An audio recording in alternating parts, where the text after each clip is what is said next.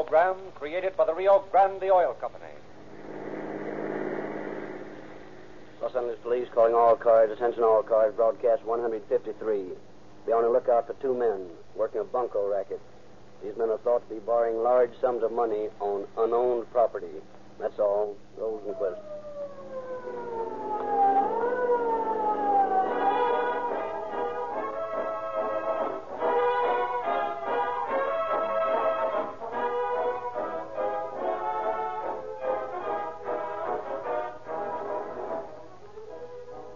The Oil Company wishes to express its appreciation to the thousands of independent dealers throughout this territory who have contributed so largely to the amazing success of Rio Grande cracked gasoline. Primary credit is due, of course, to the superiority of the gasoline itself. Refined by the famous patented Sinclair cracking process, it combines a balanced ratio of instant starting, fast acceleration, and surging power. City and county purchasing agents make tests of gasoline before they buy. They are not influenced by showy service stations and extravagant advertising claims. As a result, more police cars, fire engines, ambulances, and other emergency equipment are powered by Rio Grande cracked gasoline wherever it is sold than by any other brand. Police car performance. That's what city and county equipment must have. And that's why Los Angeles, Oakland, Maricopa County, Arizona, and many, many other cities and counties are using Rio Grande cracked gasoline exclusively. The man who has repeated this story of police car performance to you motorists is the independent Rio Grande service station operator, and our hats are off to him in appreciation. His enthusiasm, courtesy, and desire to render the finest service you can get in your neighborhood has benefited us all. Drive into the station tomorrow and try the thrill of police car performance.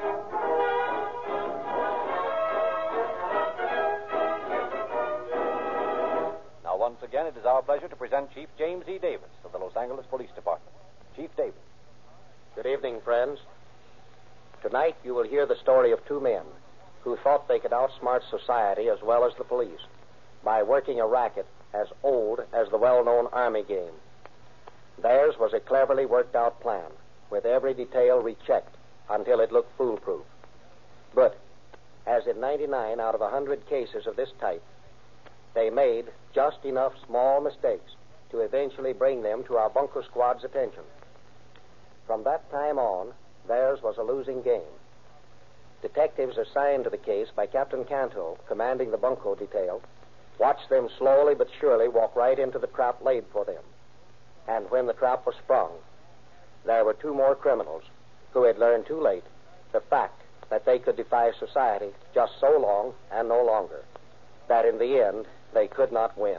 Thank you, Chief Davis. Ladies and gentlemen, tonight we take pleasure in presenting as guest artist Miss Esther Ralston, lovely star of many motion pictures, who has just completed work on Reunion, 20th Century Fox's latest vehicle with the Dion quintuplets. In tonight's story, Miss Ralston portrays the part of Cynthia Merrill.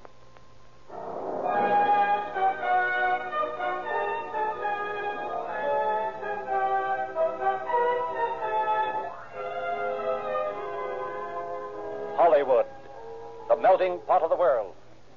Here, in the glare of the mighty lights, comedy and tragedy go hand in hand. Men and women from all parts of the globe build dream castles. Watch them crash at their feet. Hollywood and a small bungalow apartment. In the tiny parlor, garishly decorated with pictures of famous movie stars, a man and a woman facing each other. Facing Hollywood. I'm sorry, Jim. I hoped this wouldn't happen, and now it has. So, what are we going to do about it? I told you how I feel. You mean you won't give it up? You mean that all this tinsel is more important to you than our marriage? Jim, You're trying to tell me that the only thing you want right now is fame as an actress. It isn't just that. It's now that I've come so close to getting there, I can't just throw it over. Tomorrow they're testing me at the studio for a part that might make all the difference in the world. If you'd only try to understand how I feel about it, Jim. How about your trying to see the way I feel about it, Sim? What kind of a marriage is this? Living in a 2x4 flat, eating, sleeping, breathing studio talk.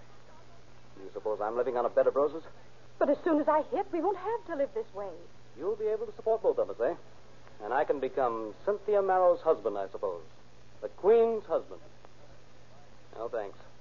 It won't work, Cynthia. It can't work that way.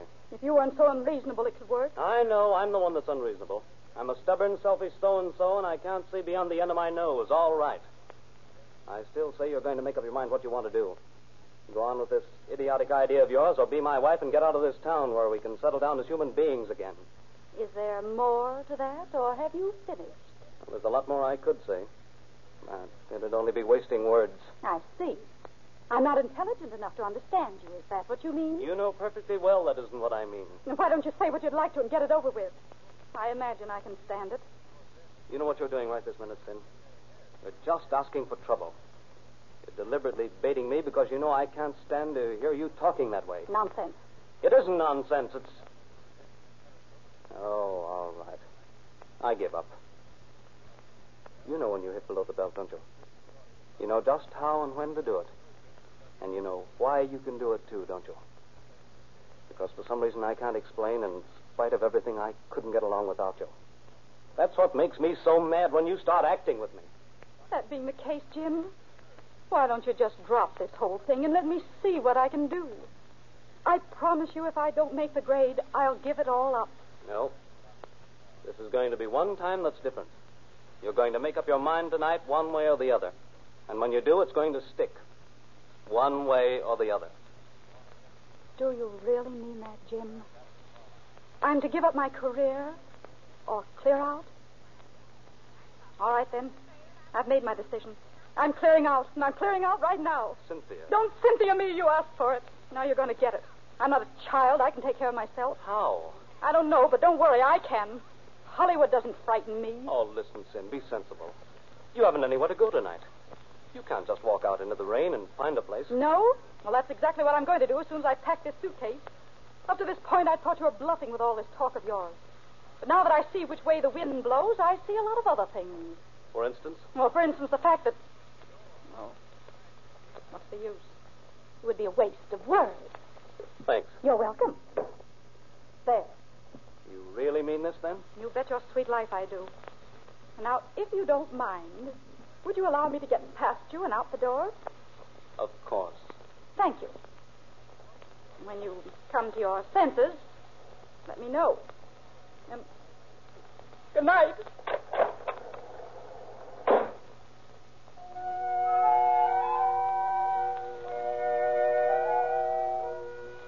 So, movie-struck Cynthia walks out of her house into the drizzling rain, and Jim alone spends the next 2 hours walking the floor, wrestling with his problem.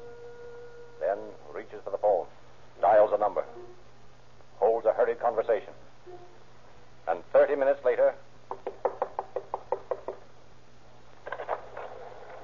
Mr. Merrill? Yes. I'm the private detective you sent for. Donato's the name. Oh, how do you do? Now, come on in out of the rain. Thanks. I hadn't realized it was raining so hard. Nasty night. Not the pleasantest I've ever known. Sort of unusual weather for California. Yeah, of course. Now, come on in and have a chair, Mr. Donato. I'll try to explain the situation in as few words as possible. This isn't a matter for the police by any chance, is it? Police? Oh, no, not at all. It's... Well, to be frank with you, I've just had a quarrel with my wife, and she's walked out on me. I don't know where she's gone or who she might be with, anything about her. I'm going crazy worrying about it. I see. Sort of domestic difficulties? Well, you see, Cynthia, that's my wife. She's nuts on the idea of being a great actress. Thinks she's got what it takes and all that. You know how it is. Yes, I know how it is, Mr. Merrill. In fact, I'd say roughly that 3 out of every 4 cases of domestic trouble I run into are caused by more or less the same thing. It's a chronic Hollywood disease. Well, what I want you to do is to find her for me. Have any idea where she is? No. Nice, simple beginning. Well, go ahead. Well, when you find her, I thought you could sort of keep an eye on her and let me know what she does. Tell me one thing, Mr. Merrill, before we go any further. Is there another man in this? Oh, I don't think so. In fact, I'd stake my bottom dollar there isn't. That at least is unusual. Why, I mean, as far as these things go. Oh. Well, it's just the fool movie bug that's responsible for this. And I know if she gets out wandering around, she'll get into some kind of trouble. That's what's driving me crazy. I think I see what you want, all right. A daily report of her activities when and if I can locate her for you, right? Well, I guess that's it. What I want is to hear that you found her and that she's all right. Will you let me know about that part of it as soon as you get news? I certainly will, Mr. Merrill. I don't know just where I'll get wind of her, but if you'll give me a picture of her and some details of her recent activities, I think I can manage it. Fine. Anything you want to know, I'll tell you. The main idea is find my wife.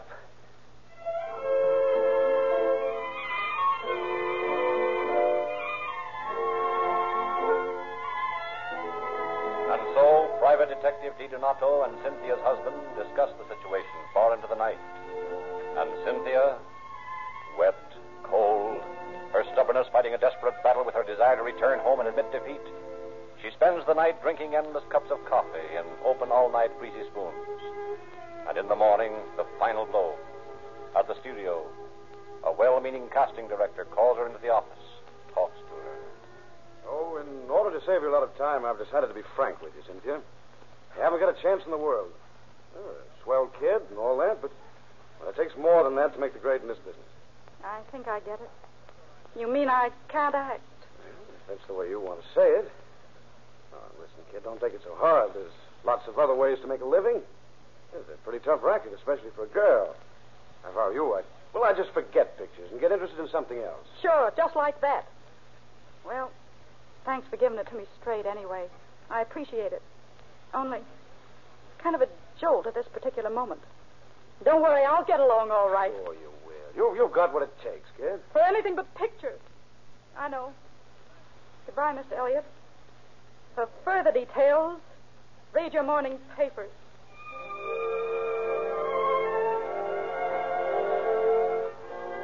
So Cynthia finds herself with a choice of two things: admit defeat and go home to Jim, or take the first job she can land, doing anything.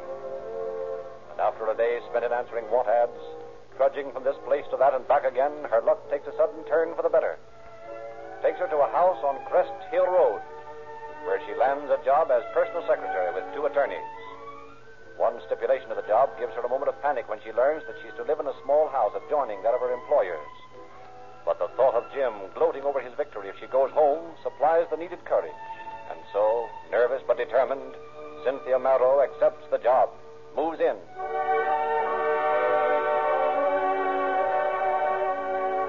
A week goes by.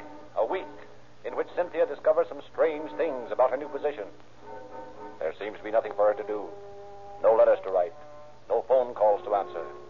None of the things she was hired to do. And a sudden uneasiness grows within her. Then, one night, as she is talking to her employers, the answer is revealed. I have a little job you can do for me tomorrow, Miss Merrill. It's vitally important to me. Yes, Mr. French? I want you to go downtown with me to a loan company. Yes. And I want you to be a Mrs. Crandall. Mrs. Crandall? Right, Mrs. Crandall. But I don't see quite what... It isn't necessary that you see anything. The important point is that you are a Mrs. Sarah Crandall, that you own the property at 2128 Crest Hill Road, and that you sold it to a party by the name of Victor French about 2 months ago. Victor French? Well, that's your name. Exactly. But, Mr. French, I can't do that. It would be breaking the law. That is our business, Miss Merrill, not yours. But, Mr. Denton, it is my business. I was hired as a secretary. You were hired to do what we wanted you to do. Mr. French has just told you what that is. Well, I won't do it. I thought there was something funny about this whole thing. Now I see what it is. And now that you see, you'll do exactly as we say. Oh, no, I won't. I'm not going to let you drag me into a mess. You're going to do exactly as we say. But I might as well tell you, Miss Merrill, that Mr. French and I are not in the habit of speaking lightly. I cannot impress upon your mind too strongly the fact that you will do as we instruct. And you will not say anything to anyone about it. Do I make myself clear? And if I don't do as you say, Mr. Denton? Then I am afraid you will be sorry. Intensely sorry.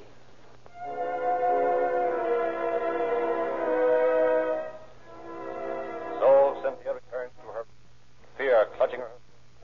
Her mind whirling with the realization that she has walked into a spider's web. That her employers are not attorneys, but criminals, capable of doing anything. And it is while she is sitting on the edge of her bed, thinking desperately, on the verge of tears from sheer fright, that a sudden noise at the outside door turns her heart to ice.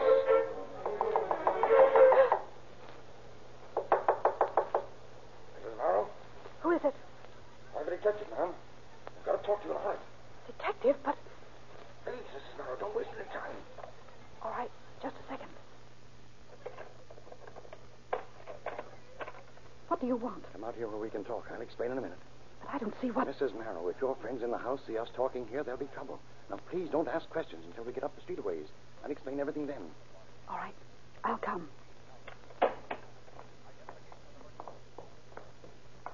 We'll go up here out of the light. How did you know my name was Mrs. Merrill? I've been watching for you a week. I heard every word those men said tonight. Now, will you believe me when I say that I'm here to help you? I'd like to. All right. We can talk here without being seen. Now, look, Mrs. Marrow, I know you're in a jam, and I know that you're going to be in a worse one unless we act. Will you do just as I say and not ask any questions? But I don't understand what you're doing here. Why are you watching me? That's unimportant at the moment. Will you do as I ask? Yes. Good. Now, tomorrow, you go with those men and do exactly what they say to do. Don't cross them up in any way. But I don't... Please. After you've done all that, figure out when you can get away from here for an hour or so. You can do that, can't you? I think so. Good. Now, when you've figured it out, call me at this number. I'll meet you, take you to my office, where we can make plans. Now, will you do that? I'll try. But I can't understand all this. Where you came from and why you're watching me. I'll tell you all that when I see you at my office. But now we've got to be careful, very careful. All right. I'll do my best. And I don't know who you are, but thank you. Well, that's all right. I've a good reason for it. And don't lose that telephone number. I'll be waiting for a call.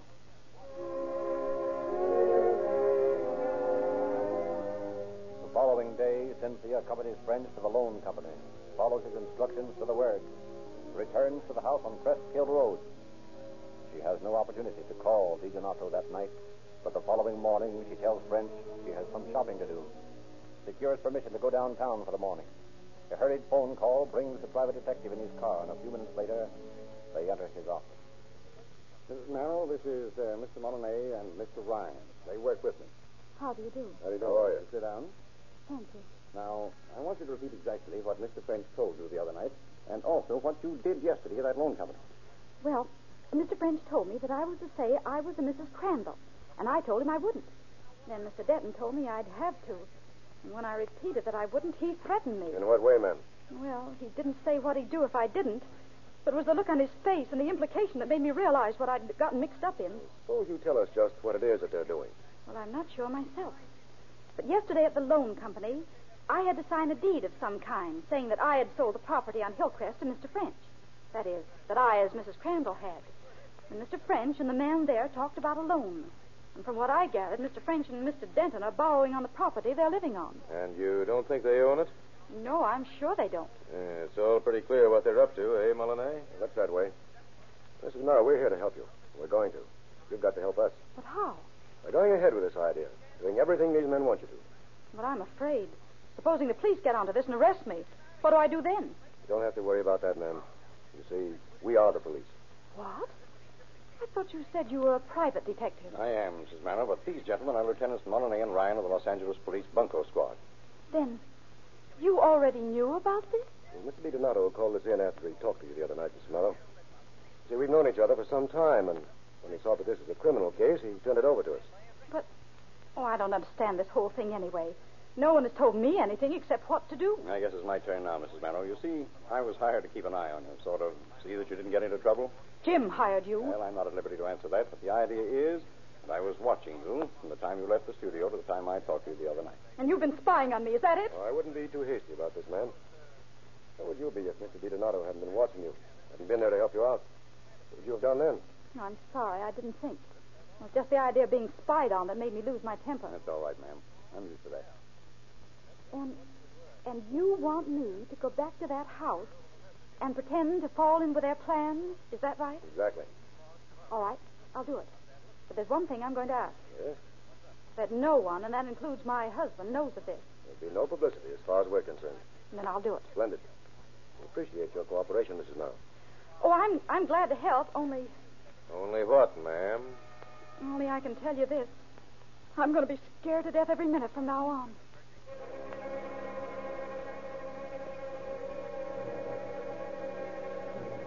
Cynthia Merrill returns to the Crest Hill house, her mind whirling.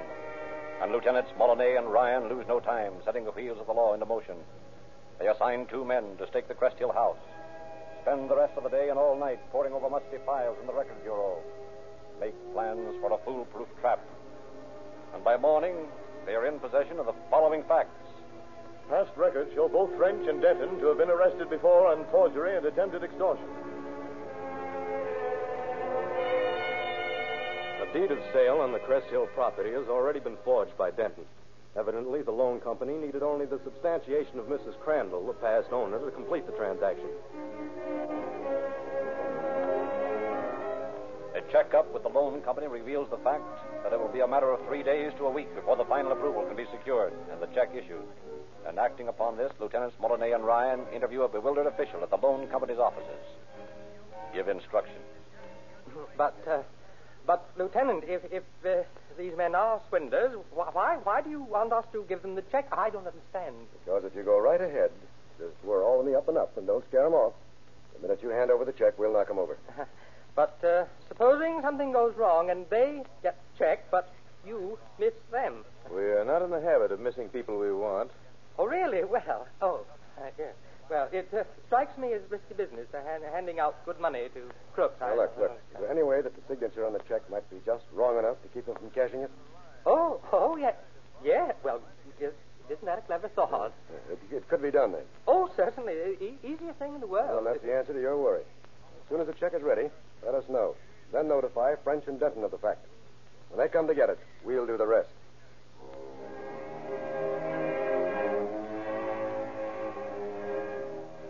Returning to headquarters, Molyneux and Ryan lay their plans before Captain Canto, head of the bunco squad. Secure 5 men to assist them. 2 are sent to the Crest Hill house with orders to watch French and Denton day and night and report every move. The other 3 are staked out in front of the loan company building. Then, with final plans made, Molyneux and Ryan settle down to await developments. 2 days pass. Nothing happens. 3 days. 4 days. And then on the morning of the 5th, a hurried phone call from one of the detectives at the Crest Hill house. I think something's up, Lieutenant. There's another fellow around here, a young kid with a car. Looks as though they were getting ready to go somewhere. Good. Don't lose sight of them for a second. Call me back at either this number or the one I'll give you now if anything breaks. Okay. Write this down. The stakeout in the drugstore across from the loan company. Normandy 5270. Normandy 5270. Got it. Well, don't lose it. Don't worry, I won't. In company with his partner, Ryan Molyneux, loses no time in making final arrangements. Then the 2 of them proceed to the drugstore, where they plan to watch for the suspect's arrival.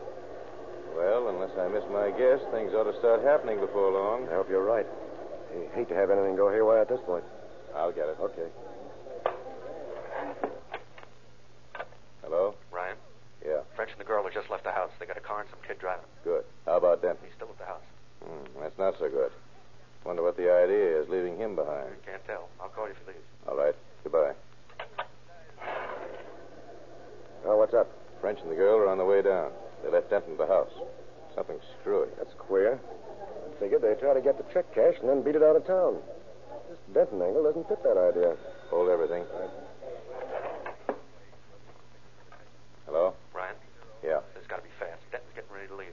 He's waiting on the corner here for a bus. I'll hop it with him and call you first chance I get. Okay, don't lose it. Don't worry. I'll stay here till you call back. Do it as soon as you can. Okay. Denton's waiting for a bus. Guess he's coming down here, too. It's funny they're splitting up. Jim's going to ride the bus with him and call me here as soon as he can. Good. I'll stick to your locating. Then come up to the office. I'm going up there now. Hey, what if French and the girl get here without Denton? We'll have to figure that out when it happens. I'll check up with the boys on the way up. I'm going to stick around close. Okay. See you later, and good luck. Same to you.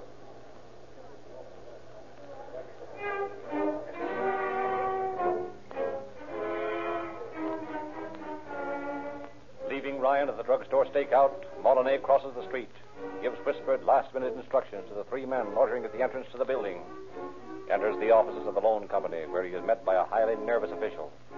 Assuring him that nothing can slip, he hides in a little booth from where he can see the official but cannot be seen himself. The minutes tick slowly on, and then, suddenly, Lieutenant Ryan hurries through the door, approaches him. Something's up. Ray just called me, and Denton's down at the recorder's office. Looks as though he was waiting for someone. Oh, what the devil. Hey, wait. I've got it. Look, Ryan, you stick here with me. When I knock French over, you take the check and beat it downstairs. Get it sent over to Denton at the recorder's office by special messenger. That's the idea. I'll explain later. As soon as you send the check, get over there fast and watch what happens. You see him take the check, pick him up. Get it? Yeah, I think I do. Good. Come on into this booth here. French and the girl ought to be here any minute. Okay. Flatten against the wall there. Yeah. This way we can see them, but they can't see us. Yeah, we hope. Right. smart and wise and left us flat-footed. Hey, you don't suppose anything like that could happen to you? It could, but I have hope that it isn't. Well, time will tell. Wait a minute. Quiet. Good morning, Mr. French, Mrs. Crandall. Good morning. I understand my check is ready. Oh, yes. That's right. Quite right. I have it right here. Good. If you'll be so kind as to hand it to Mrs. Crandall. Oh, yes, of course. Of course, Mr. French. Just making the girl take it. Not so good. He's a smart lad. Here you are. $1,500. Thank you. All right. I'll take it now, Mrs. Crandall. Here you are. Now, let's go. Just a minute, Mr. French. What? Say, what is this? You might call it an arrest. Come on, put out your hand. What does this That's mean? what it looks like, French. The end of the line. Oh, just take that check. Thanks. Yeah, Ryan. Get this over to our friend Denton as fast as you can. I'll keep Mr. French and the lady company till you get back. Leaving Molyneux and his prisoners at the office, Ryan carries out instructions, and 10 minutes later he watches Denton pocket the check, lets him walk out of the recorder's office into the street, then promptly places him under arrest. Returning to the loan company with Denton handcuffed to him, he rejoins Molyneux. So here we are, all together. That's a pretty smart idea of yours, Denton. Waiting to record this transaction till after you got the check. That way, if anything went wrong, you wouldn't have a forgery rap at the recorder's office. Luck-wise, Guy, I'd like to know one thing. How the devil did you get on to us? Well, I'll let you in on it, but for one thing, French, you're going to have such a long time up there with nothing to do that I'd hate to deprive you of the pleasure of figuring it all out for yourself. You're a pretty smart fella. It'll be a very simple matter for you. Come on, let's go.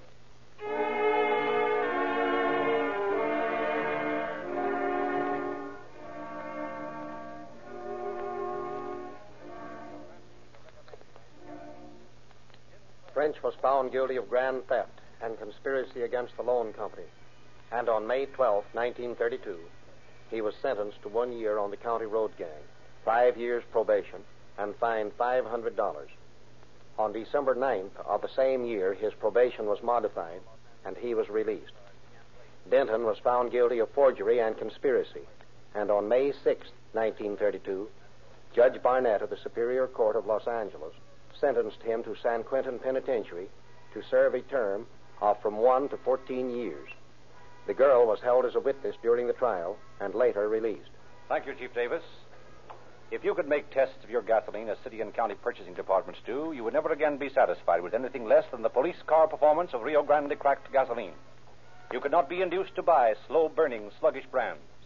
You would use the same gasoline that Los Angeles, Oakland, Alameda, Fresno, Santa Barbara, San Diego, Maricopa County, Arizona, and many, many other cities and counties have used in their police cars, fire engines, ambulances, and other emergency equipment. Rio Grande cracked gasoline with tetraethyl. And you would use Sinclair motor oils, too. These completely de-waxed, de-jellied, longer-lasting motor oils are produced by the same nationwide organization that originated the famous patented cracking process, which makes Rio Grande cracked the best gasoline you can buy.